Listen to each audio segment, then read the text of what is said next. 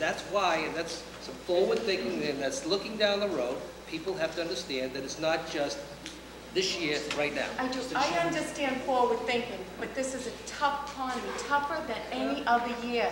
It's going to be it's going to be a sacrifice for families to support the override, putting back the general government cuts, making sure education doesn't fall apart. It's the wrong year to try and do long-term planning, especially when the buried property money, over $1 million, will be put into that account. I just think it's the wrong move.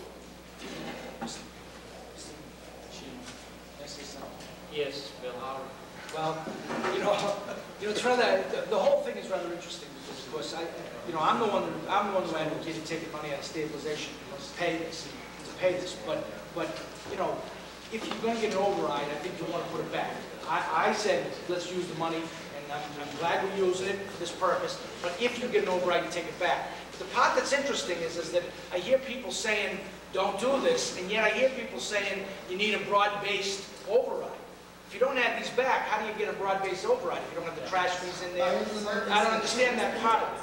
I mean, if you want a broad-based override, this is a broad-based override. You've got items in here that are not school items. I hear shaking heads. I don't understand that. Now look, let's continue the list, and then we'll, I don't know what else to do. Okay, so the $85,000 is in the main cuts. Okay, the 708,975. It's about 458.5. So 459,000. Oh, wait a minute, we haven't finished. No. So, increased athletic fees. No, I'm just saying, as far as that first page. Yeah. 708. Yeah. About 459,000. 458,000.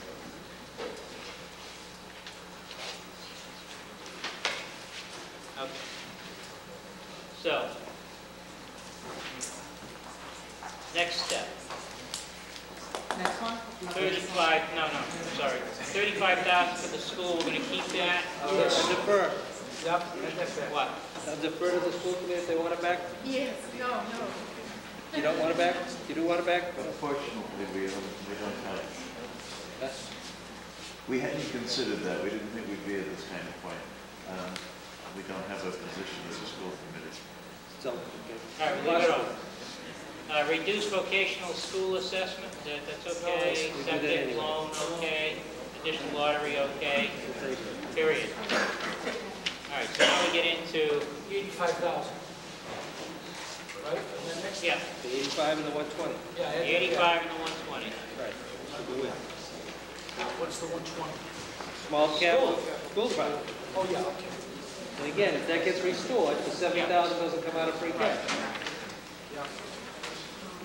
So basically, Another 200.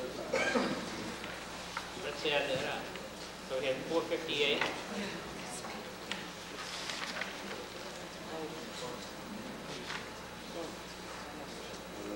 458, 663. 85, 662.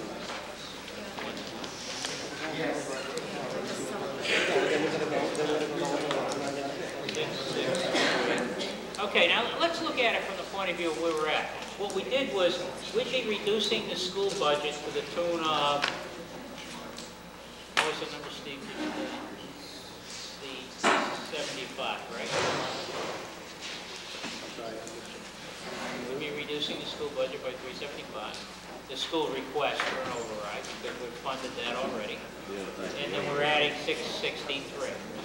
So the 800 is more like $1.1 million override. That's what we're talking That's a about. little more. You still have 495,000 the school request and 120,000 of fringe benefits on benefits on most people. Yeah.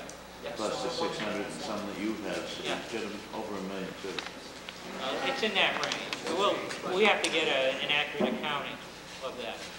So what we would be doing as a result of what appears to be the position of the board is to restore the specific things that we've gone under in an override budget, reduce the school override request by the amount that we've funded it in the standard budget, and request support for everybody for the override. It's approximately $750,000. and then So- plus priority 2 and 1. Or So it'd be 2 and about a 3. 50, it'd be about a 50-50 override. Half of the override would be for school, half of the override would be for town. Rest shifted more the other way. Yeah? Shifting maybe a little more. It's close.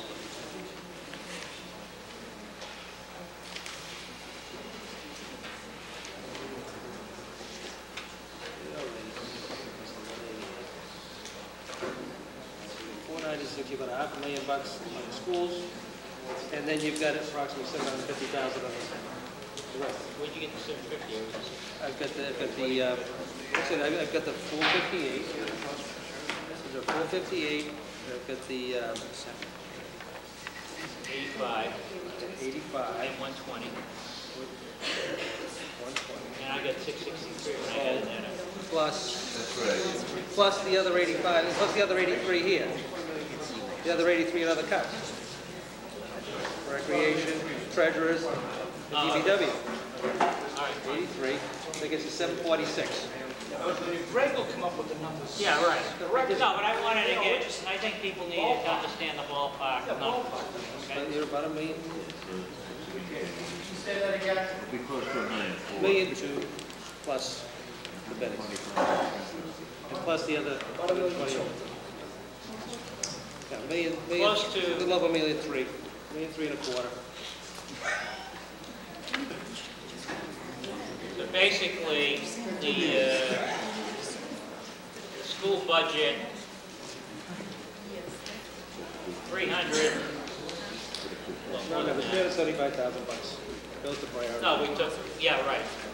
375, the school budget gets funded for, Above the status quo, above the status quo. which brings them to priority 1.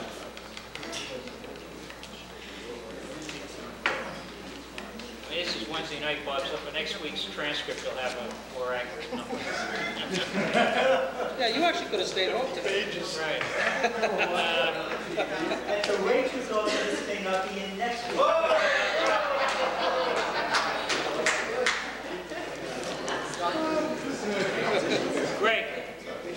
Greg, you need some help here now with respect to what do you need from us from formal votes? There are motions in your packet Yeah. that cover everything that you voted this evening. Actually, your votes this evening are sufficient for us to translate those into Okay. legislation. Thank All goodness. Right. And therefore, you know, within a day or two, and certainly before our Monday meeting, you'll have a complete tally, Let us and know what we did. we'll know what the override questions will be.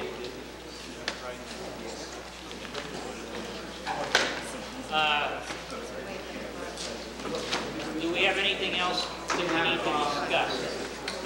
I believe Warren is here, is all? Yes, Warren, right. We have, okay, folks, first of all, I would like, on behalf of the board, to thank all of you for attending. This is the best turnout, obviously, we're unprepared for it, that we've had, that I can remember. In fact, this is, if we ratio this to a town meeting, right, we're going to have an overflow attendance at town meeting. This is great. And certainly, you know, the input and the thoughts that you've had and the support that I think I'm hearing from all of you associated with dealing with this problem, which is not an easy problem. Obviously, you can take that away listening to the issues and the decisions that we have to make, and many of them probably didn't satisfy you, but at least we've had a clear opportunity to debate them, and I thank you all for attending. And certainly you're welcome to stay, but the last piece of our meeting tonight is a public hearing on from the CPC on an article that they're proposing to put in the coming We're going to take a 5-minute break before we do that.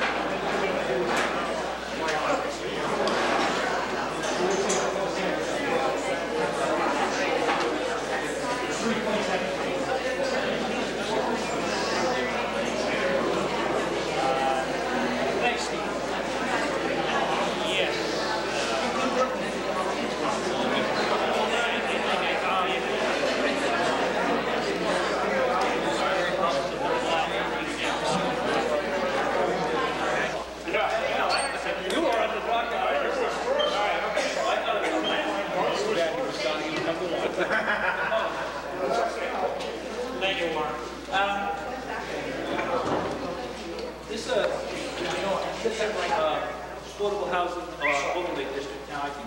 talked about it before a little bit, but originally it had quite a lot of dump parcels, and the way this was originally put together was put together by looking at all of the town-owned land and basically accumulating a list of parcels that could potentially qualify to be built on. And the parcels were then broken down initially into ones that were areas where the cost of these parcels, or the value of these parcels, were such that an affordable property could be built and sold at an affordable price. We then had a public hearing on it, where we had rather large turnout. And there was some objection to the fact that it appeared that a lot of the parcels were in the over by Market Pond. And I don't know if they thought that was intentional or not, but it's a matter of fact that that's the way it came out. Because the value of the parcels over there were broken up before 1925 in many cases, but a lot of it was done in 1925. And those parcels were broken up into small pieces because they were camps. And so the value of those parcels is small, is low. And the net result is they make them a prime candidate for an affordable property, for an affordable housing situation. After that meeting, we went out and went through that list and culled it down again by actually visiting every single one of the properties and actually cut the list down by about 2/3. Currently, there are 23 parcels that are actually located at 11 sites. And the reason that there are 11 sites is some of these parcels requires the combining of a couple of them, 2 or 3 of them in some cases, to create a lot large enough to actually put an affordable property on. The reason that we began this and we looked at this is that we're aware that even though the Berry Center right now takes care of our 40B requirements or our affordable income requirements at this time, when the census is redone in 2010, we know that because of the building that's done since the last census that we're going to come up short again. And this is an attempt by the planning board to have a plan in place ahead of time to find some pieces of property where if a 40B came knocking on our door after that census, we actually have a plan in place that relates to our master plan that says these are the areas that we have chosen for you to build in. And if they don't necessarily like those areas and they go back to Mass Housing Court, it's likely that they'll say, no, they planned ahead, they filed a master plan, they planned ahead, these are the areas in that plan, if you don't want to build it, go to another town. So it gives us a level of protection, a level of control over how some of this is done, which is a little better than just letting it randomly come about again the way it started a while ago. It doesn't mean that, that after 2010 that anybody will ever come back here again, you know, or try to build in these areas. But at some point it may happen. We don't have that much land left for development, so we're not going to accumulate, I don't think, too many more houses in the next 10 years or so. However, we do need to have something in our property to show that if somebody does come looking, that we've prepared for it, that we're ahead of the curve. So again, there are 23 parcels that we've identified on 11 sites, and the general areas they are located in there's some in the close to the town center, some near Main Street, some in Martin's Pond. The number in Martin's Pond has been reduced dramatically as a result of looking it over. And also, I spoke to the town administrator about it for a couple of minutes at one point, and he did point out that in the process of doing the wastewater plan, we need to make sure we hold on to a couple of parcels over there for pumps for lift stations. And that was a very good point, and I brought that back to the planning board, and we did look at some of those parcels, and we determined that we have a couple of locations that are no longer on the list that would be sufficient for that. So we do thank you for that input. That was something that hadn't been thought of and went right into the plan. The map locations